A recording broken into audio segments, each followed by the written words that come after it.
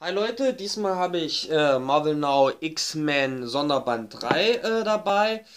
Das ist das Team, was ausschließlich aus Frauen besteht. Im Gegensatz zum Vorgängerband ist der wieder richtig gut gelungen. Gut, richtig gut ist jetzt etwas übertrieben. Die ganze Reihe ist nicht die Top-Serie. Also sie kann nicht mit Uncanny X-Men mithalten, sie kann nicht mit Wolverine und die X-Men mithalten und sie kann auch nicht mit All New X-Men mithalten. An sich ist es schon die schwächste Serie. Sie hat immer mal so kleine Höhepunkte, aber so im Großen ist sie relativ unnötig. Aber der Band macht soweit relativ viel Spaß. Worum geht es? Ja, eine unbekannte Person greift die Schüler an. Erst wird einer angeschossen, ein anderer wird vergiftet und plötzlich erhält Jubilee eine Nachricht auf dem Smartphone, ja, dass sie von jemandem, also es geht um Shogo, hier steht, du hast meinen Sohn, ich werde ihn mir zurückholen. Du und alle anderen in der Schule werdet sterben. Das ist die Zukunft. Ja, das ist die Zukunft, ist natürlich jetzt auch wieder so eine Sache, wir haben ziemlich viel Zukunftsthema in der Marvel Now Ära gehabt mit den X-Men, aber hier geht es gar nicht so sehr, dass das Zukunft ist, sondern der Typ nennt sich einfach Zukunft. Das ist da eher das Verwirrende. Ja, und hier spielt dann jetzt auch die aus der Zukunft zurückgebliebene Tochter von Storm eine Rolle, Chimera. Äh, Denn sie ist eigentlich nur aus der Zukunft zurückgeblieben, um dieses Ereignis zu verhindern oder zumindest abzuschwächen, weil dieser Kampf zwischen Zukunft und den X-Men und der Beziehung zwischen Shogo und Jubilee tiefe Narben in der Zukunft bei beiden hinterlassen hat. Ja, und wieder erwartend wird aber entführt Zukunft nicht Shogo, sondern Jubilee. Eigentlich wäre vorherbestimmt gewesen, dass er mit Shogo abhaut. Also hier sehen wir, wie es eigentlich hätte laufen sollen. Aber er entscheidet sich um, weil er versteht, dass ja die X-Men alles tun würden, um zu verhindern, dass er einfach mit Shogo abhaut. Und selbst wenn er mit Shogo abhauen würde, würde er immer von den X-Men verfolgt. Und dementsprechend macht er einen ganz anderen Plan. Er schnappt sich Jubilee und versucht mit Jubilee jetzt Storm und die X-Men zu erpressen. Insofern, ihr kriegt Jubilee wieder, ich kriege Shogo und wir gehen alle unsere Wege.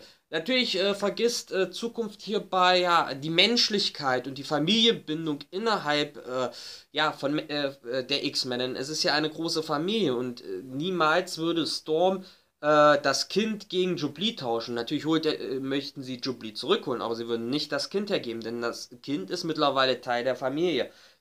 Würde keinem der X-Men im Traum einfallen. Ja, und das läuft dann halt trotzdem nicht, wie es Zukunft plant. Ja, natürlich müssen sich die X-Men nun losmachen und Jubilee retten und gleichzeitig Shogo beschützen. Also eine relativ gute Substanz für einen Comic. Die Story ist sehr solide. Es unterhält wirklich. Es hat viele auch emotionale Momente, macht wirklich Spaß.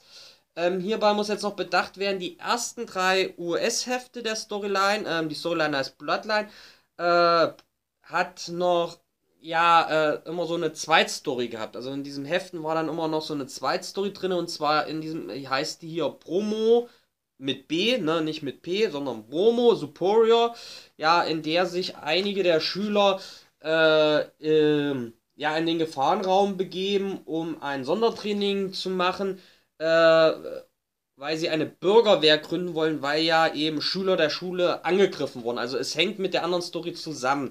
Ne? Starten dafür aber aus Versehen das falsche Programm. Sie starten nämlich das private Programm von Psylocke und das passt der natürlich auch nicht so sehr. Das ist wieder so eine Sache, diese ganzen also das dann auszusprechen, wenn man mal Promo sagt und dann hat man plötzlich Bromo, ist schon schwierig.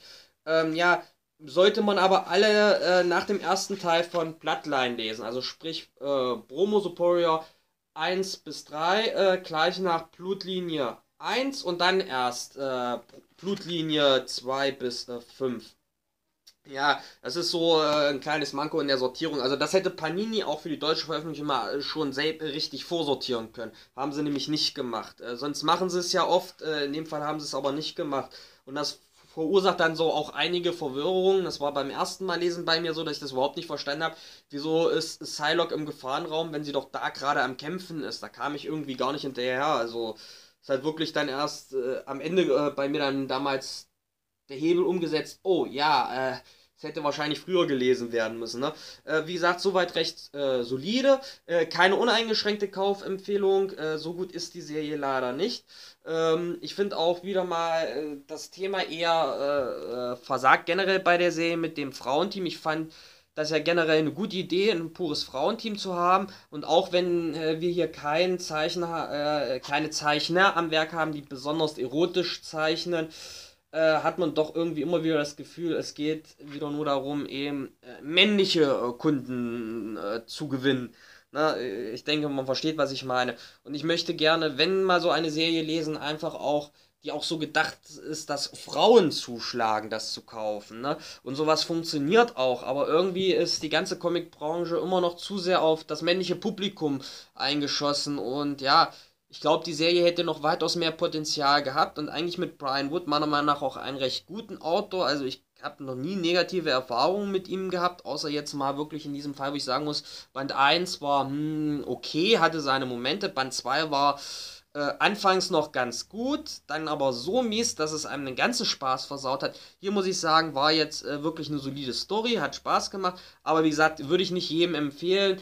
Dann doch lieber All New X-Men, Wolverine und die X-Men und Uncanny X-Men, das sind so wirklich die wichtigsten Serien innerhalb der Reihe des Marvel Nows und die auch am engsten miteinander verbunden sind. Und die Reihe ist teils auch so ein bisschen widersprüchlich, weil allein wegen Storm und Psylocke, sie sind Teil dieses Teams, aber beide auch noch Teil der Uncanny X-Force, da schon eine richtige Sortierung innerhalb dessen reinzubringen, ist eigentlich unmöglich, weswegen ich da gar nicht versucht habe, das irgendwie zu trennen. Also in den Videos, alles andere versuche ich ja immer noch in den Videos ein bisschen zu sortieren, denn hier lese ich jetzt eigentlich auch viel später, als ich es hätte lesen müssen, wie mir hinterher wieder aufgefallen ist, weil hier wieder eine Sache anders ist, die aber eigentlich, also schon verändert wurde, die aber hier noch im alten Status ist und dementsprechend muss ich das Video weitaus vorher einsortieren, als ich es jetzt eigentlich gelesen habe. Das ist eben, man sucht sich halt im Internet eine Möglichkeit, was ist die erste Sortierungsreihenfolge und wenn die da eben fehlerhaft ist das blöd und ich muss euch sagen, von den letzten 5 Titeln, die ich gelesen habe, also es waren sogar, glaube ich, auch alles 5 Bücher, ja, war alles falsch sortiert. Also die ganzen Videos musste ich umsortieren und neu sortieren, was war auch relativ nervig, wenn du alles schon hochgeladen hast und musst dann ausrechnen, wo du jetzt was hinpackst und dann von 15 Videos oder so den Titel wieder umändern, ne, ist schon etwas blöd. Gut, wie gesagt, nicht für jeden was zu empfehlen. Zum Reinschnuppern würde ich auch am ehesten noch diesen Band empfehlen, auch wenn man dann nicht weiß, wer Shogo ist, aber hat seine Momente, aber es ist nicht das Mega-Ding. Ist aber okay, ne? Es ist ein grundsolides Ding. Gut, wir sehen uns beim nächsten Mal. Tschüss.